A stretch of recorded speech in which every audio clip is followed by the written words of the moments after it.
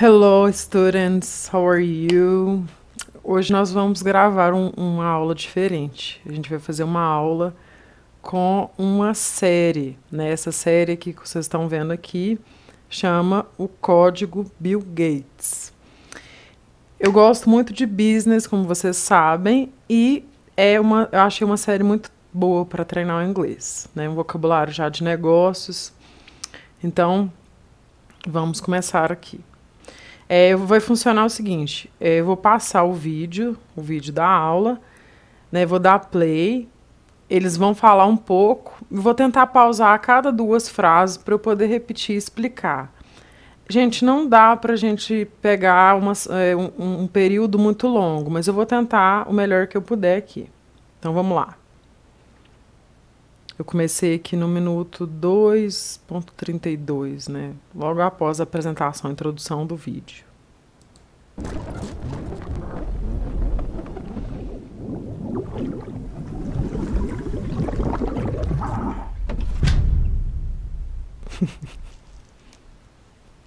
So basically, we loop around this way. So basically, we loop around this way. Né? Nós praticamente, né, vou falar de novo. So basically, we loop around this way. Nós demos uma volta por esse caminho. Quando a gente fala loop, né, a gente usa até essa palavra em português. Basicamente, nós demos uma volta por esse caminho.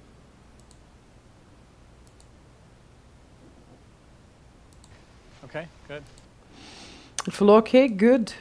Tipo, ok, beleza. Em inglês a gente fala, ok, good. There's a lot of spider webs up here. There is a lot of spider webs up here. Gente, por que ele falou there is, sendo que spider webs está no plural? Porque a lot é como se fosse assim, gente, tem um tanto. A gente não fala tem um tanto no plural, né? Tem um monte, né? Esse there is tá referindo ao a lot. So, quando a gente fala there is em inglês, a gente está falando que existe alguma coisa. Por exemplo, vou dar outro exemplo. There is a lot of people on the street. Tem um monte de pessoas na rua. There is a lot of people on the street. Então ele falou, there is a lot of spider webs. O que significa spider webs? Teia de aranha. Né? Já estou falando aqui algum vocabuláriozinho novo.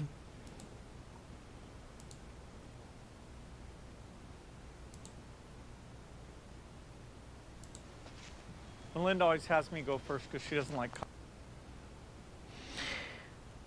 Vou voltar aqui de novo para a gente ouvir esse pedacinho de novo. We loop around this way. Okay, good. There's a lot of spider webs up here. Linda always has me go first because she doesn't like cobwebs. So Melinda always has me go first. Melinda always has me go first. Because she doesn't like cobwebs.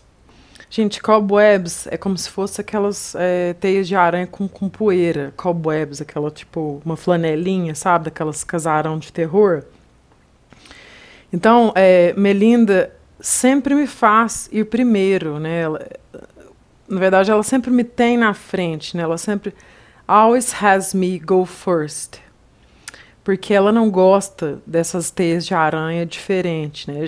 Geralmente vocês não vão... Tem algumas expressões em inglês como essa cobwebs, você só vai achar essa...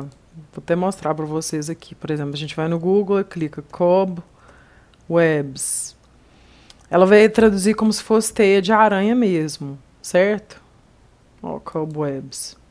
Até escrevi errado. Aqui, ó. A spider web, especially when it's old and covered with dust. Né? É uma teia de aranha velha coberta com poeira. Mas se eu fosse no tradutor direto, eu vim aqui no dicionário, cobweb, e eu li a tradução em inglês. Se eu fosse aqui no tradutor, ó, tradutor, translate, eu ia colocar aqui, deixa eu trocar aqui, cobweb, Vou colocar em português. Ele ia colocar a teia de aranha, né? Então, às vezes é melhor a gente buscar uma imagem no Google com recurso de imagem. Vamos continuar. Então, Melinda always has me go first, né? She has, porque ela tem. I have, she has. A gente ainda não estudou esse verbo. Por que ele não falou because here? Because quando a gente fala cause, é a mesma coisa, como se fosse uma redução, uma versão reduzida, short version. And I don't mind cobwebs. And I don't mind cobwebs. Tipo, eu não me importo com as cobwebs. Quando a gente fala I don't mind, significa, tipo assim, não importa, tudo bem. Tipo, I don't mind the wind in my hair. Eu não me importo com o vento no meu cabelo. And I don't mind cobwebs. Eu não me importo com as cobwebs, com as teias de aranha. Elas não... They don't bother me. Elas não me incomodam, elas não me chateiam. Mas se eu falasse I don't care, quando a gente fala I don't care em inglês, significa eu não tô nem aí. Tipo, you can go, I don't care. Tipo, você pode sair, eu não tô nem aí. Eu vou continuar, vocês me falam se o som tá bom. I first met Bill when I was at a film screening. So, gente, tá bem rápido esse áudio, né? I first met Bill when I was at a film screening. Então, eu conheci Bill pela primeira vez quando eu estava numa exibição de filme. Vou até diminuir aqui a velocidade. Depois se vocês quiserem saber como que faz para diminuir a velocidade, eu vou deixar um vídeo aqui embaixo, no tutorial, para vocês saberem como que faz para reduzir, porque está muito rápido. Vou até voltar aqui, pra vocês ouvirem eles falando. Vamos de novo. Melinda always has me go first because she doesn't like cobwebs. And I don't mind cobwebs. I don't mind cobwebs. I first met Bill when I was at a film screening. So I first met Bill when I was at a film screening. Gente, essa frase, quando ele fala I first met Bill, por que ele está falando I first met? Porque quando a gente fala em inglês meet... Deixa eu voltar aqui de novo. Melinda always has me go first because she doesn't like cobwebs. And I don't mind cobwebs. I first met Bill when I was at a film. Então, quando a gente fala I first met Bill, quando a gente conhece uma pessoa pela primeira vez em inglês e quando a gente encontra com uma pessoa, é difícil da gente identificar isso quando não está no contexto. Então, se eu falar, por exemplo, I met my friend yesterday. Met é o passado de meet, que é só com um ezinho. Deixa eu escrever aqui em cima para vocês. Acho que vocês não conseguem ver, não. Essas palavrinhas depois a gente vai pesquisar, tá, gente? Então, quando eu falo I first met, significa que a gente se conheceu pela primeira vez, não conhecia antes. E se eu falar, gente, I met my friend, então fica difícil de você saber se eu conheci ela aquele dia ou se eu apenas encontrei com ela. Então, quando a gente fala em inglês que eu conheci ele, a gente fala I first met. When I was at. Aqui a gente usando de novo o verbo to be, I was, né, porque eu estava at the film screening. Lembra das preposições que eu dei uma aulinha? In, on, at the film screening, at the house, at the door, né, at the corner, né, na porta, na esquina. I walked over to introduce myself and noticed he was reading. So I walked over to introduce myself and noticed he was reading. Vamos voltar de novo. O inglês é repetição, gente. Tem que ouvir, tem que assimilar, tem que repetir. Vamos lá. I don't mind cobwebs. I don't mind cobwebs. Você já sabe o que significa. I first met Bill when I was at a film screening.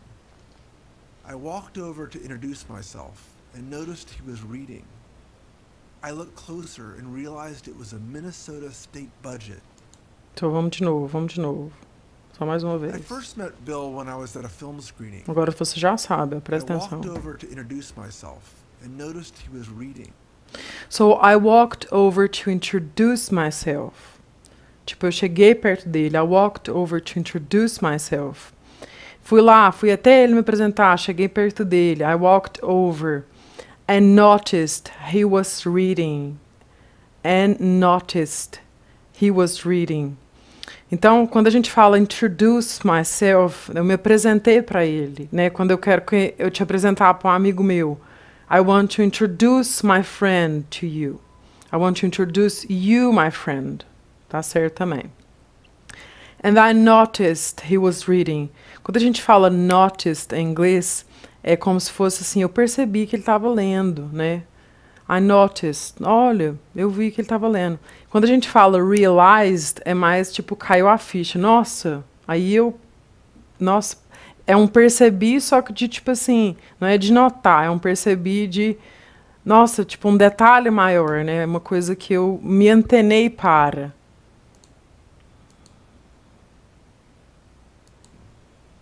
I looked closer and realized it was a Minnesota state budget. Ó, ele falou agora, I looked closer, né? Quando eu falo look at, quando eu falo look, eu olhei mais perto, né? Eu observei mais perto. Oh, desculpa, um mosquito aqui. And realized, tá vendo a diferença? I realized it was a Minnesota state budget. Quando ele fala que é realized, quer dizer, ele se deu conta de que aquilo ali era um orçamento, né, de Minnesota. A gente não fala Minnesota, tá, gente? Minnesota. A gente fala Minnesota. O que é budget, gente? Budget é orçamento. Por exemplo, eu vou fazer o meu budget esse mês. Vou fazer o meu orçamento. It was, de novo, gente. It was. Aquilo era. Verbo to be. Verbo to be que a gente fica estudando a vida inteira, né? Vamos continuar. That he was combing over line by line. I realized, quando você fala I realized, that é o que a gente usa depois de realize. Eu realizei que, né? Eu realizei não, eu me dei conta de que ele estava combing over é tipo minuciando. Eu estava penteando linha por linha, né? Isso aqui foi o tradutor que traduziu, porque eu faço aulas grandes. Então, ele estava analisando, penteando, minuciando. Ele estava ali detalhando aquelas informações.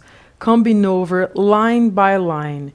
Mesmo se você não soubesse o que significa combing over, mas ele estava line by line. Tipo, ele estava ali analisando a informação. Line by line. Se estiver muito rápido, aí vocês falam nos comentários, tá? In his tote bag were 37 other budgets. In his tote bag were, de novo, verbo to be, gente. In his tote bag, dentro da bolsa dele, certo? Were 37 other budgets. Na sua sacola, quando a gente fala tote bag, é como se fosse aquela sacola de praia, sacola de...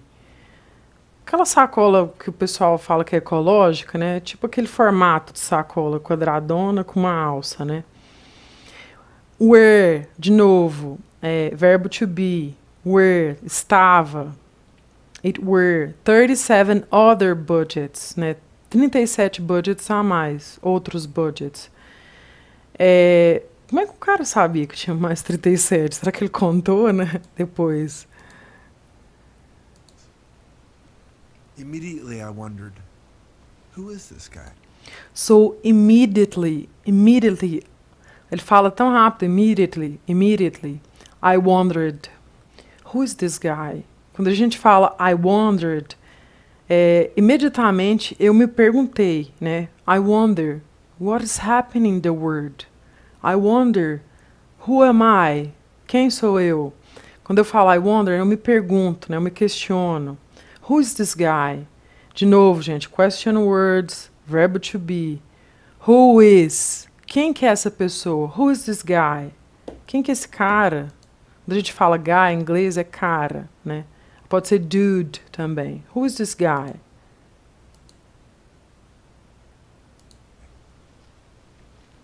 What's your favorite food? Ó, esse aqui eu vou deixar passar mais um pouco, porque são frases mais fáceis que a gente consegue identificar mais fácil. Ele vai fazer uma série de perguntas para ele e ele vai responder. Ele falou, what's your favorite food?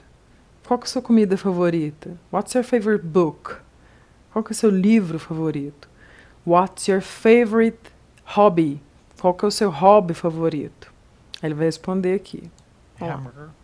What's hambúrguer. your favorite animal? Dog. What's your favorite animal that you eat? Cow. Cow. What do you eat for breakfast? Nothing. Vou voltar aqui um pouquinho pra gente pegar na pronúncia. Vamos pegar a pronúncia dessas. Dog. What's your favorite animal that you eat? Ele perguntou ali, né? What's your favorite food? Ele falou hambúrguer. A gente não fala hambúrguer em inglês, a gente fala hambúrguer. What's your favorite animal? Dog. What's your favorite animal that you eat? Qual que é o seu animal favorito que você come? Isso é estranho em inglês, né? O que você gosta mais de comer? Porque ele não perguntou qual que é a sua carne favorita. Ele não. Qual que é o seu animal favorito que você come? Ele poderia ter perguntado, what are your favorite meat? But quando a gente fala meat, a gente está falando de carne vermelha. Quando a gente fala pork, a gente está falando de carne de porco. Quando a gente fala chicken, carne de frango. Então, por isso que ele perguntou dessa forma. Question words de novo. What's your favorite animal that you eat? Desculpa se eu errei aqui. Qual que é o seu animal favorito que você come? That you eat. Cow. Cow. A What do you vaca, eat for né? breakfast? Nothing. So, what do you eat for breakfast? Vocês veem que ele fala bem rápido. What do you eat for breakfast? What do you eat for breakfast? Ele não vai falar what do you eat for breakfast? Aqui a gente está usando question words, o verbo do e, né, do e does que a gente tem. E ele está perguntando o que você come no seu café da manhã. Essa palavra breakfast, a gente fala aqui, eu até coloquei aqui, quando a gente fala break, é quebrar, fast é jejum. So, breakfast é desjejum. Mas a gente fala café da manhã, né? A gente traduz breakfast como se fosse café da manhã. Percebam que o nothing, ele vai falar nothing com a linguinha. Favorite snack? Nuts. Coffee or Deixa eu voltar aqui para vocês verem ele falar what's your favorite nothing. animal that you eat? Cow. What do you eat for breakfast? Nothing. Ó, ele não vai falar nothing, igual a gente fala, ele já fala nothing. Porque ele já é nativo, né? Nothing. Mas é lá embaixo, ó. Lá no fundo, nothing. Não é nothing, é nothing. Repete aí comigo, hein, gente? Favorite snack? Nuts. Coffee. So, favorite snack, nuts. Gente, quando... essa hora aqui, ele já não fez mais a question words, porque ele já está seguindo uma série de perguntas. Favorite snack? Nuts. Nuts podia ser outras nuts. Se você vem aqui no YouTube procurar nuts, vamos lá. O que eles vão falar? Nut fruit. É como se fosse oleaginoso para a gente. Ele não falou exatamente nozes, né? A gente tem aqui hazelnuts, botanical nuts, Brazil nuts. So, a gente tem vários tipos de nuts. Então, nuts não é exatamente nozes. Eu coloquei aqui porque eu quero que vocês vejam como que o Google vai traduzir as coisas. Então, eu peguei essa tradução literal do Google para eu explicar para vocês como que o inglês funciona. Então, vou fechar aqui, ó. Vocês vão ver aqui, ó. Vai no imagem. Sempre que vocês pesquisaram, vai no imagem, tá vendo? Você digitou nuts. Eles mostraram vários tipos de nuts. E nuts também é uma gíria para falar que alguém é louco, tá, gente? Nuts pode ser louco. Que a gente usa. Are you nuts? Tipo, você é louco, cara. Lanche favorito, nozes. Ó, coffee or tea. Já vou falar essa. Coffee or tea. Café ou chá. Way more coffee. Tipo, Sou muito mais de café. So, do you prefer water or vodka? Way more water. Tipo, muito mais água. Sou muito mais água, né? Fear or tea? Way more coffee. What is your worst fear?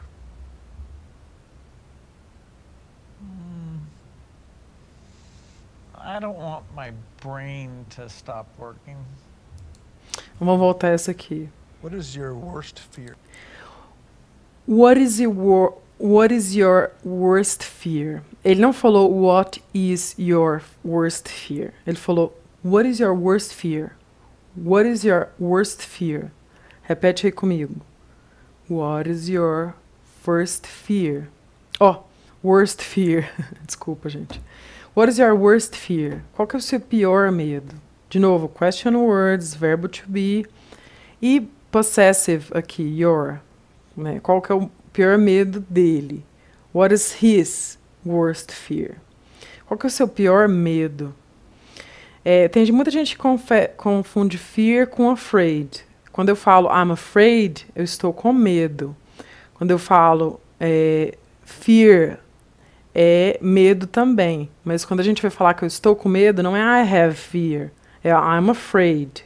So what are you afraid of? O que você tem medo? Né? What is your worst fear? Qual que é o seu pior medo? E worst, gente, é superlativo de bad. Bad é ruim, worst é pior. Good é bom e better é melhor. Ele falou, vou pausar aqui na próxima.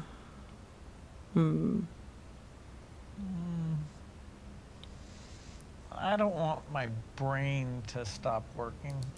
So, I don't want. Ele nem falou want. I don't want my brain to stop working. Então, percebam que a contração do don't aqui, que é o verbo do na negativa, né? Do mais not, do not. Don't. Ele nem falou don't. I don't want my brain to stop working. O que ele falou? Eu não quero que meu cérebro pare de funcionar. I don't want my brain to stop working. I don't want my car to break. Eu não quero que meu carro quebre, né? So I don't want my brain to stop working. Esse é o pior medo do Bill Gates, um dos caras mais ricos do mundo, né? Então ele não quer perder as habilidades de pensar. Então repete essa frase aí comigo, gente. Na hora que vocês estiverem estudando, por favor, vamos estudar direito. Vocês leiam, né? Vocês estão aqui, vocês vão ouvir, né? Peguem algum artigo que vocês possam ouvir. Não fica naquele estudo passivo, que é onde você fica só lendo. Assiste uma série, essa série que é do Netflix. O Netflix custa R$20 por mês, se não me engano. Pagar R$20 para estudar é beleza. Vocês leiam o que ele está falando, vocês repitam a pronúncia, prestem atenção, anote as palavras que você não sabe, anote essas expressões. Por exemplo, você aprendeu aqui, I don't want my brain to stop working. Pega esse I don't want my brain, usa outra palavra, I don't want my brain to explode. Tipo, meu cérebro explodir, use coisas estranhas. I don't want water, eu não quero água, mentira que eu quero. Então, pegue as frases e estude de outras formas, entendeu? Aí você fala assim, nossa, mas eu vou levar um ano. É isso mesmo, quando a gente estuda com seriado, gente, não é rápido, né? É um estudo minucioso, você vai estudar frase por frase da língua inglesa. E acreditem, gente, é muito melhor estudar dessa forma, com estímulo. Por exemplo, eu poderia assistir essa série do Bill Gates 100 times, né? Muitas vezes, mil vezes. E eu não ia me ficar cansada, é um conteúdo que eu gosto, diferente de quando você está numa escola e alguém te dá um conteúdo pronto. Então, listen, né? Vamos pegar o nosso input, listen to it, né? Read it, você está lendo e você está ouvindo e lendo, é input, você está consumindo atividades. E speak and write, você vai repetir, você vai pausar, você vai tentar repetir. Usa esse recurso aqui que eu estou falando, tá vendo aqui no cantinho da tela, aqui em cima? Você vai desacelerar o vídeo, esse vídeo está na velocidade 0.8. vai lá embaixo, assiste o tutorial para saber como que faz isso. Se você já tem, ótimo, que chama, é uma extensão do Chrome. Vocês não estão vendo a barrinha do Chrome aqui, mas eu estou mostrando isso aqui tudo no Chrome. E anotem, repitam em voz alta, gente. Gravem vocês falando. Quando você se grava, você consegue perceber como você está fazendo, como você está reproduzindo aquela fala, né? Então vamos falar aqui mais uma vez. I don't want my brain to stop working. I don't want my brain to stop working. I don't want my brain to stop working. Eu vou voltar aqui de novo. Vai entrar na sua mente essa coisa. Vamos lá. More coffee. What is your worst fear?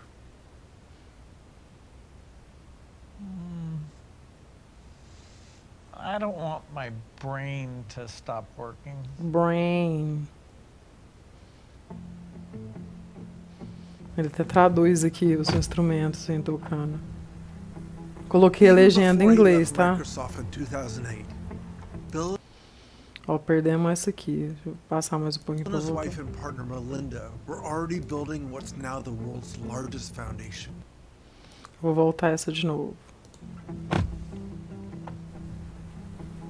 Even before he left Microsoft in 2008. So even before he left Microsoft in 2008. So mesmo antes dele deixar a Microsoft, que eu tô falando em português agora, né? Em 2008, Bill e sua esposa e parceira, né? Quando eu falo esse even é tipo assim, mesmo que, né? Até, pode ser mesmo, até. Even being thirsty, né, com sede, I'm not drinking water. Eu não estou bebendo água. So, even before he left Microsoft, Bill and his wife and partner. Aqui o possessivo de novo. Bill and his wife and partner Melinda. Bill e sua esposa e parceira. Bill and his wife and partner Melinda. So Bill and his wife and partner Melinda. Olha como é rápido, né? Bill and his wife, partner Melinda. We're already building what is now the world's largest foundation.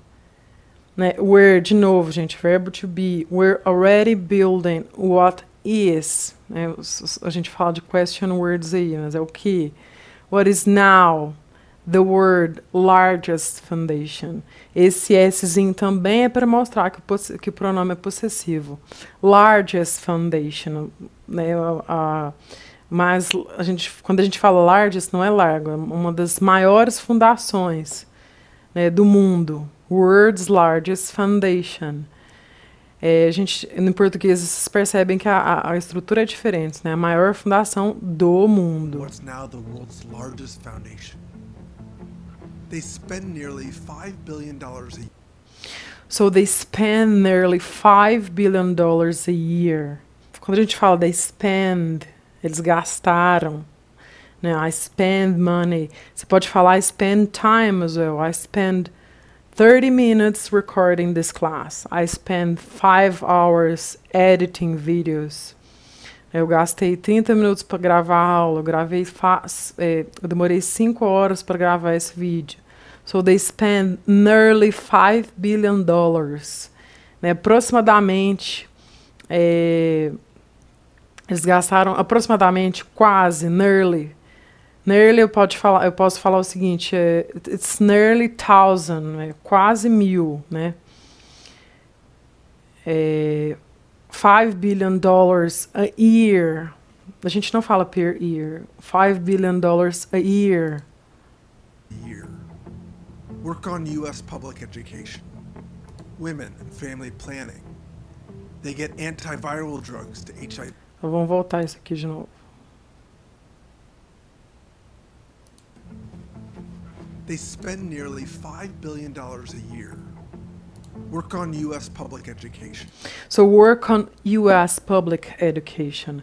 Por que aqui a gente não tem o Szinho, gente? Porque é um nome, é uma contração de um nome próprio, são duas siglas, né, maiúsculas. U.S. public. A gente não fala U.S. public. US Public, a gente já sabe que é a educação pública dos Estados Unidos.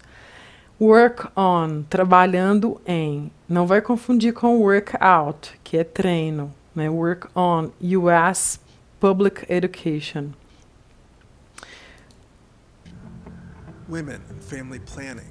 Women and family planning. Women and family planning. Não é woman, é women, no plural. And family planning. Planejamento familiar. They get antiviral drugs to HIV. So they get antiviral. Olha que essa palavra é mais difícil de pronunciar. They get antiviral drugs to HIV patients.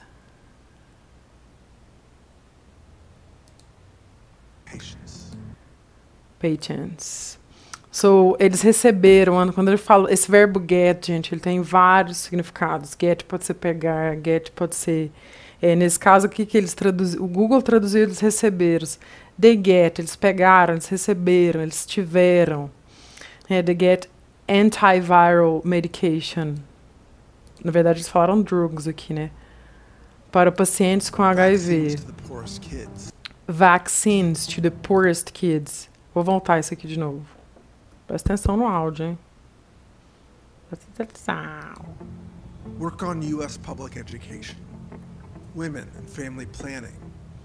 They get antiviral drugs to HIV patients. Vaccines to the poorest kids. Gente, quando eu falo do poorest kids, esse poorest é superlativo, as crianças mais pobres, né? They're the poorest kids. The poorest kids in the world live in Africa. Eu não sei se essa informação está certa, mas é só para dar um exemplo. Para as crianças podem ser as mais pobres, tipo mais pobre que as outras, ou podem ser as mais pobres de todas. Então essa palavra pode ser usada em dois contextos diferentes. To the poorest kids. Quando eu falo to the, para, as. The também, the. The pode ser the ou the. To the poorest kids. Pode ser usado como plural também. The, as. But what I really wanted to know. But what I really want to know. What does Bill actually do? Eu vou voltar isso aqui de novo. They get antiviral drugs to HIV patients. Vaccines to the poorest kids. But what I really wanted to know. But what I really want to know. Mas, esse but é mas, no entanto, but. What, de novo, a gente usa esse what muito na vida, what. Mas o que eu realmente, I really wanted to know. Você pode ver que esse wanted, but what I really wanted to know. But what I really wanted to know. Vou voltar aqui para vocês ouvirem exatamente o que eles falaram. Igual ele falou. Women and family planning. They get antiviral drugs to HIV patients. Vaccines to the poorest kids. Poorest kids. But what I really wanted to know. Vocês veem que é muito rápido. But what I really wanted to know. Mas o que eu realmente queria saber, né? Wanted to passado. Wanted to know. What does Bill actually do?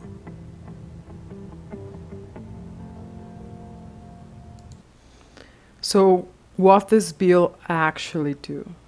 Esse actually, gente, é um pouco traiçoeiro, né? Porque parece... É um falso cognato, que a gente chama na língua. Parece que ele está falando assim, o que ele atualmente faz. Mas esse actually é, na verdade, o que ele realmente faz, né? Like, quando eu falo, actually, I want to go out. Tipo, na verdade, eu quero sair, né? Realmente, eu realmente quero isso. So, what does Bill actually do? A gente tem também do e does question words. Presta atenção. What does Bill actually do? Eu estou perguntando o que ele faz. Quando alguém pergunta em inglês, what do you do? Significa, o que você faz? Vou voltar aqui. But what I really wanted to know. I really wanted to know. What does Bill actually do? Ele falou bem rápido também. Ó. What does Bill actually do? Esse Bill, não se esqueçam, gente. O L no inglês, Bill. What does Bill actually do? Se você não tem hábito com a língua inglesa, você pode fazer bem exagerado no início mesmo. Bill. What does Bill? Certo?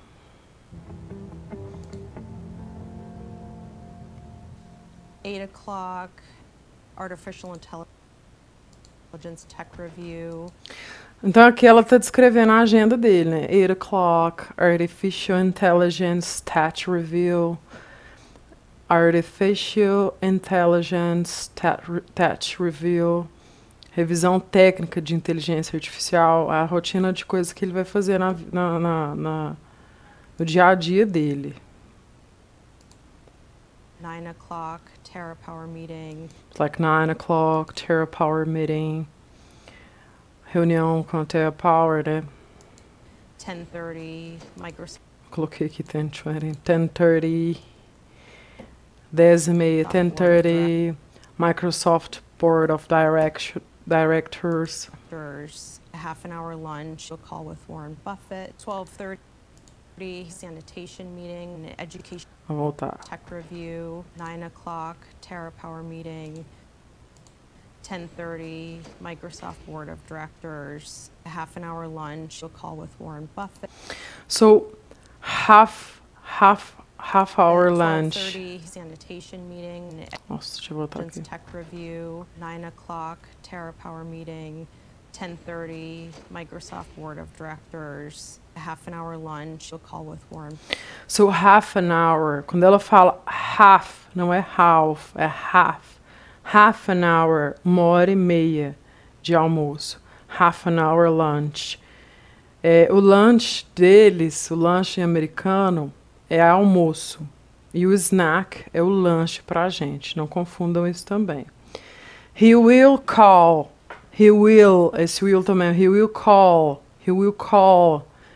with Warren Buffett. Então, he will no futuro. Gente, ele pode ligar call to or call with.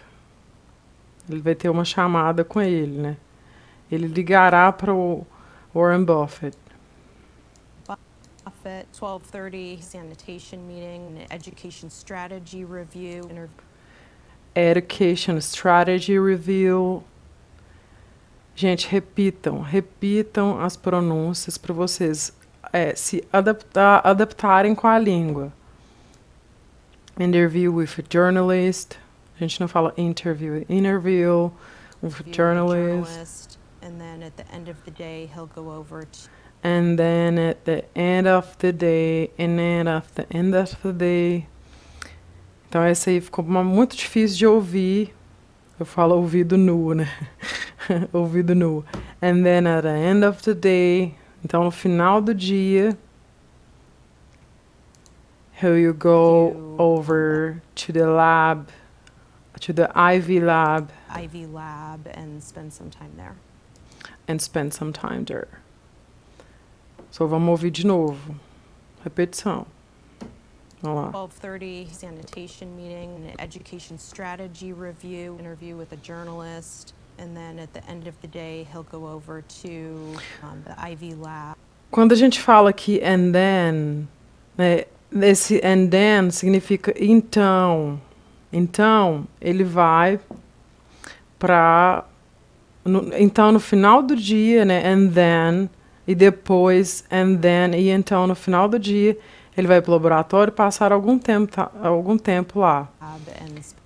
Spend some time there. Lembra do spend money? A gente pode spend some time or spend some money. And spend some time there. Por que ela está falando some time? É como se ela estivesse falando assim, ele vai passar um tempo lá, né? Can you borrow me some money? Can you give me some attention? Né? Borrow some money? Você pode me emprestar um dinheiro? Can you give me some attention? Você pode me dar alguma atenção? Passar algum tempo lá. Então vamos pular para a próxima.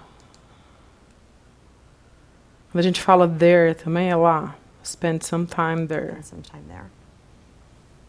Is he on time, He is on time, to the minute, every single meeting without fail. Time is the one commodity that he can't buy more of. Então vamos voltar aqui. Is he on time? Quando alguém pergunta isso, ele é pontual? Ele está na hora? Is he on time? Ele está lá perguntando à entrevistadora. E aí, ele está na hora? Né? Quando a gente fala in time, é tipo justo na hora. But on time, aí, está no horário? Aí ela vai falar. He is on time, to the minute, every single meeting. So, he is on time to the minute. Essa expressão significa ele está sempre no horário, né? Bem no minuto que é para chegar. Every single meeting. Todos os meetings, todas as reuniões. A gente fala meeting para reunião também. I'm gonna meet a friend. I have a meeting. Isso é reunião. Então, he is, verbo to be, on time. Preposição, he's on time to the minute. Justo no minuto, né? Chega sempre na hora. Every single meeting. Cada reunião. Without fail. Lembra desse without? Without fail. Ela vai falar bem agora. Without fail. Time is the one commodity that he can't buy more of. So time is the one commodity. O time, né? Time is. Time é o quê? It is. Time é uma coisa. Time is the one commodity. O que é uma commodity, gente? É como se fosse arroz, feijão, café. A gente fala que o tempo é uma commodity porque ele é igual em todos os lugares. O tempo é o mesmo para todo mundo. That he can't. Can't é cannot. He can't buy more of. He cannot buy more of. Na verdade, ninguém pode comprar mais tempo, né? O tempo é o único recurso. A gente falar em inglês, is the only source, commodity. He cannot buy more of. Ela falou commodity aqui porque ele é um homem de negócio. Então, ele faz tradings na bolsa de valores. Então, ela já usou o termo como um businessman, né? He can't buy more of. Ele não pode. He cannot. Poder. Can. Poder. Buy more of. Ele não pode comprar mais. Comprar mais disso, né? He cannot buy more of. É estranho porque no inglês fala assim, ele não pode comprar mais de. Mas essa é a estrutura do inglês. Então é melhor a gente se habituar. It's a limited resource. Ó, foi bem rápido isso. It's a limited resource. Limited resource. Vou voltar aqui. On time, to the minute, every single meeting without fail. Without fail. Time is the one commodity that he can't buy more of. It's a limited resource. A limited resource. É um recurso limitado. It's a limited resource. It's finite. He's got this. Finite. Gente, finite, finito. It's finite. Esse é quase um cognato, né? It's finite. Same 24 hours in a day that the rest of us have. Ela falando aqui, he has. Ai, perdi aqui. That he can't buy more of. It's a limited resource, it's finite. He's got the same 24. So he's got. Quando a gente fala he's got, ele tem, né? Ele tem o mesmo tempo. He's got the same. Quando a gente fala he is got, por que ela não falou he have got? Ele tem a mesma quantidade de tempo que a gente tem. Quando a gente fala he's got, she's got a lot of power. Ela tem muito poder. É assim que a gente usa essa expressão no inglês. The same. The same é o quê? São os mesmos. The same. It's always the same. É sempre igual. 24 hours in a day. Né? Dentro de um dia. That the rest of us have. Que o resto de nós todos temos.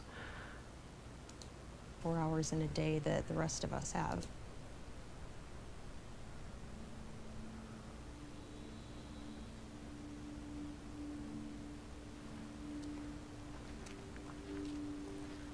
I watch him sometimes. So I watch him sometimes do his best thinking when he's walking.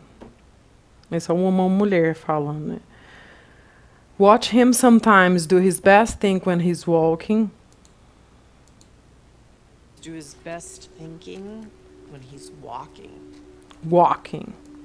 Os ouviram falar In our walking. family space at home, there's a place I will sit down, and if he's working on something, So vamos voltar aqui nesse. I watch him sometimes do his best thinking when he's. So I watch him sometimes doing his best thinking. Eu assisto ele quando ele está caminhando, fazendo a hora que ele melhor pensa, né? Aqui eu peguei de novo a tradução do Google para você ver. Eu assisto às vezes, pense melhor. Né? Na verdade ele está falando assim, na hora que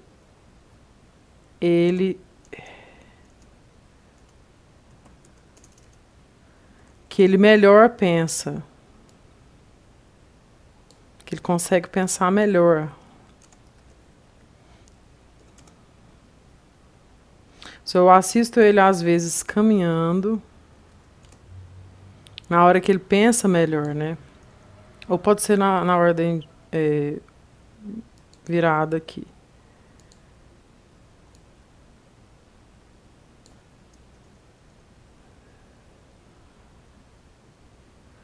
Em português vai ficar pensa melhor, né? Gente, quando você é bilíngue, o seu cérebro começa a bugar. Vou falar a verdade para vocês, que é isso que acontece. Aí você começa a questionar se não é assim mesmo em português. Quando ele está caminhando, né? Ele pensa na hora que ele pensa melhor quando está caminhando.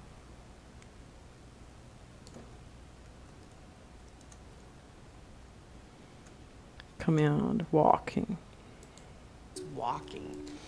So, I watch him sometimes. Quando ela fala sometimes, esse some, a gente tem some things, sometimes, são algumas horas, né? Às vezes. I watch him sometimes. A gente usa esse watch para assistir vídeos. I'm watching something. I'm watching the TV. Or I'm watching someone. Eu posso assistir o vídeo, posso assistir alguém. Então, eu estou observando ele caminhar. I watch him sometimes do his best thinking. Fazendo, pensando da melhor maneira. Esse do aqui não é fazendo. Do his best thinking when he's walking. Ela falou walking. Que é quando ele está caminhando, né? Aqui de novo. Do his best thing, possessive. E a gente tem when he is walking, que é uma contração aqui. When he's walking. In our family space at home, there's. So, in our family space at home.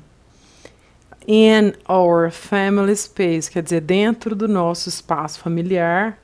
Our family space. At home, de novo, gente. In, on, and at. At home. There is a place I will sit down. De novo, existe um lugar que eu vou sentar.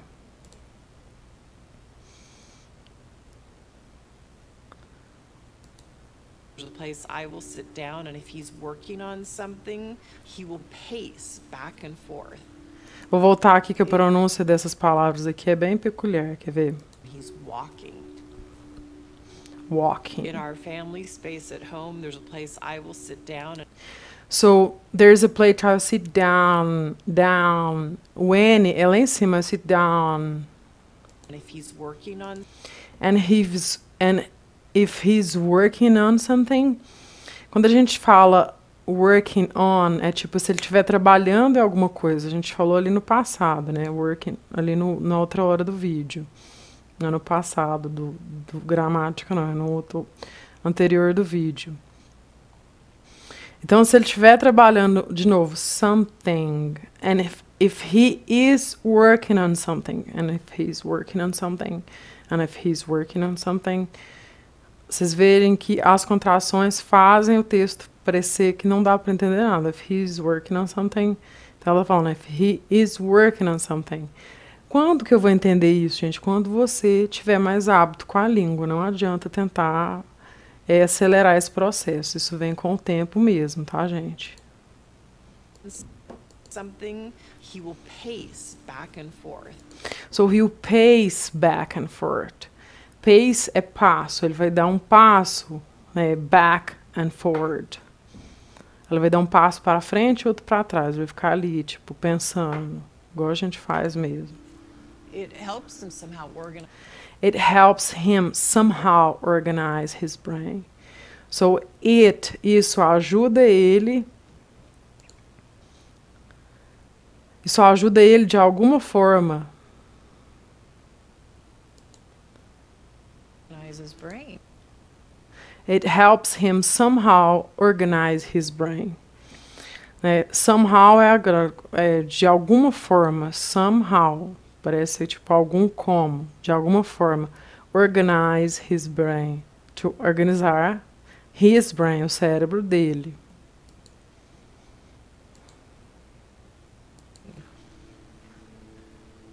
You have to pick a pretty finite number of. So you have to pick a pretty finite number of things. Ele está falando o seguinte: have to pick. Pick é escolher. Você tem que escolher um número bastante finito das coisas. Quando a gente fala essa expressão em inglês pretty finite, ele está querendo dizer o seguinte: um tanto. I'm pretty well, tipo, eu tô ok, né? Eu tô bastante bem. A pretty finite. Ele tá falando pretty, é tipo assim, bastante finito, um número bastante finito, né? A pretty finite number of things. A pretty finite number of things. Um número bastante finito de coisas. Things to tell your mind. Things. Olha a linguinha de novo. Things to tell your mind. Tell your mind to Work on. Work on. Another phrasal verb. Trabalhar em, né? Você tem que escolher um número finito de coisas para o seu cérebro trabalhar. Igual quando você está estudando inglês, você não pode fazer outras coisas juntas. Você tem que... Você está assistindo a série, você concentra, presta atenção, estuda palavra por palavra, né? A finite number of sentences, right?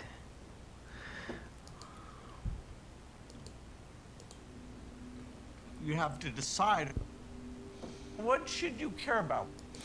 So you have to decide what should you care about. Gente, eu esqueço os negócios, minha memória tá horrível. Number of things Vejo na mesma to hora. tell your mind To work on. work on. You have to decide what should you care about. What should you care about? What should you? Modal verbs. What should you care about? O que você deveria se importar? Quando a gente fala care, To tell your mind deixa eu pausar aqui de to novo. work on. You have to decide what should you care about? Ó, question word, modal verbs. You care about. I don't care about it. Eu não me importo com isso, né? Lembra que eu falei I don't care? What should you care about? Com o que você realmente deveria se importar? Com o que você deveria se importar? What should you care about? What should I do? O que eu deveria fazer? What should I care about? Quando a gente fala about em inglês, é como se fosse com, né? O que eu deveria me importar com? O que eu deveria me importar? Com o que eu deveria me importar? Gente, para essa aula não ficar muito extensa, eu vou finalizar essa aula e eu vou agradecer vocês, né? Obrigada. Gratidão para todos vocês que acompanham o meu canal. Gratidão tem acento. E confiram os outros vídeos. Eu fiz vídeo com preposições, eu fiz vídeo com verbos modais, do e does, verbo to be, modal verbs. Tudo que eu já expliquei anteriormente a gente está usando aqui. Foi por isso que hoje eu resolvi dar essa aula mais dinâmica. E eu vou fazer sim mais aulas. A série que eu escolhi foi aqui, o Código Bill Gates. Você acha na Netflix. A Netflix é R$20 por mês, para quem não sabe. E para saber do desacelerador de vídeo, confiram o link abaixo. Se você já tem, desconsidere essa mensagem. A gente se vê na próxima aula. See you guys. Thank you so much. Bye bye.